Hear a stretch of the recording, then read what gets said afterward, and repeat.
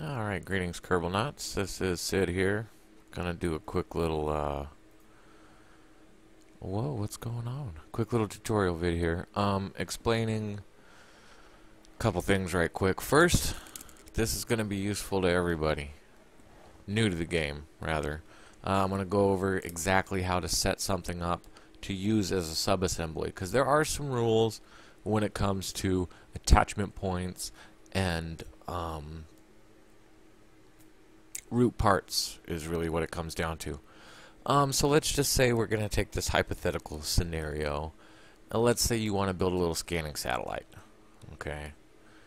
We're just going to build a stupid little, and it's maybe not going to be complete. This is again for example. So let's just say you throw some pieces on here. Wachow.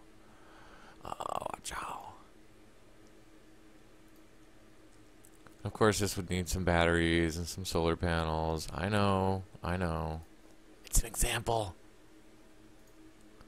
Fine, I'll put some solar panels on it there. Leave me alone, guys. Leave me alone. Okay, now if you try and save this right off as a subassembly, it's gonna tell you no. You see this? The selected part is not attachable. I mean, it is though, but it's not. Alright, here's what you're gonna need to do. You're going to need to start now. Again, in this situation, if you're building this to go on a various, you want one satellite, but you're going to use different launchers to go to the moon, to go to Minmus, to get out to Duna, out to Dress, out to all these different places.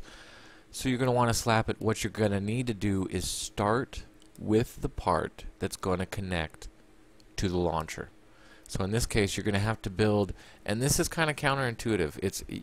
You're going to want to, until you get used to building things like this, to use as a subassembly, I found it helps to build what you want so you can see it, visualize exactly how everything needs to be, and then go ahead and build it like this. It helps. For me, it helps at least. I don't know. Maybe some of you were better at thinking backwards than, that's not the right engine.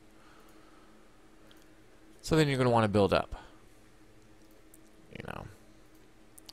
And it doesn't matter doing this. When you get this out in the field and it's all separated and everything, it's going to operate exactly the same.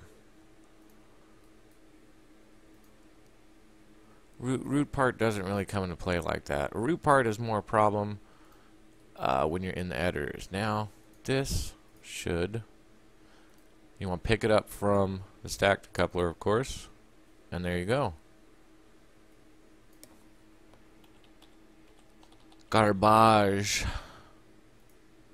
There's your garbage. We're ready to go. Alright, now the second thing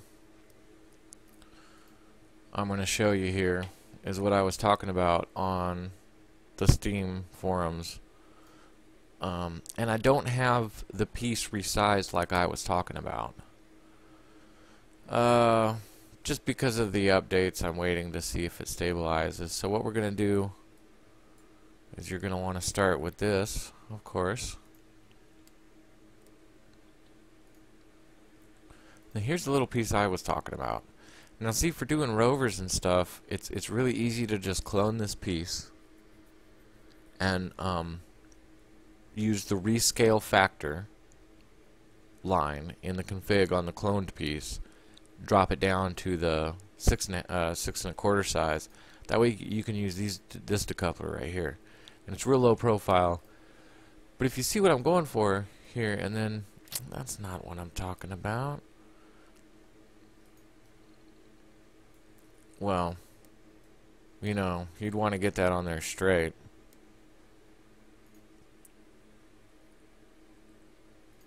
And then you can build that rover that you had pictured will work like this if you build it out from there. The only thing that you're going to need to keep in mind if you're going to do it this way is you're going to need a wide base. At minimum, you're going to want to have the rocket that's right under this 2.5. 3 3/4 would be better, but it's got to be the 2.5. You're going to have a wide base, or you're still going to get some tilting problems anytime in atmosphere. The other thing to be mindful of is this connection right here. in order for this to be a viable method, this connection right here needs to be on the center of mass for that rover. So you're going to need to center this. And again, you could do, I mean, if you wanted to do this on a lander or something, you know, and you could just do another one on top. Again, make sure it's right on the center of mass for that rover. And better, see, as you can see, this is why I scale down this piece. Another option would be to use tweak scale. I always forget about that. I use that myself now. But you know, some of us have been playing for long enough that just we used to have to do all that kind of stuff manually. So you know, hopefully that gives you the idea. You know, and then you can have your rover exactly how you built it, but slung like this. You can have your rocket below, a little lander on top. Well, that's not very rockety, is it?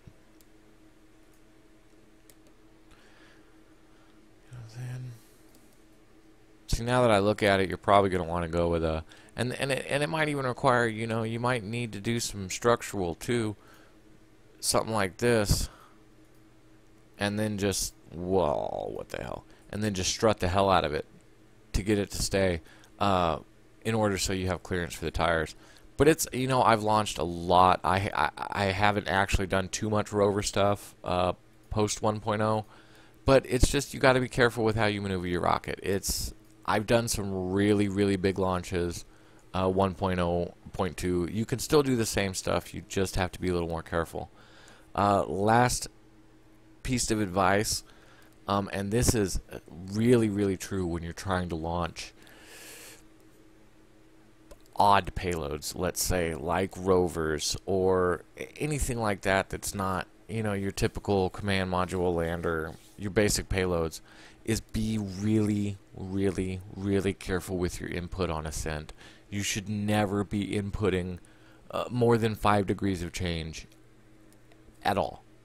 Over, you know, a 3 to 5 second period, your off-bubble deviation from where you're pointing at should never be more than 5 degrees. Alright, well, hope this helps out, and a few minutes it'll be uploaded. Alright, blast on and fly safe.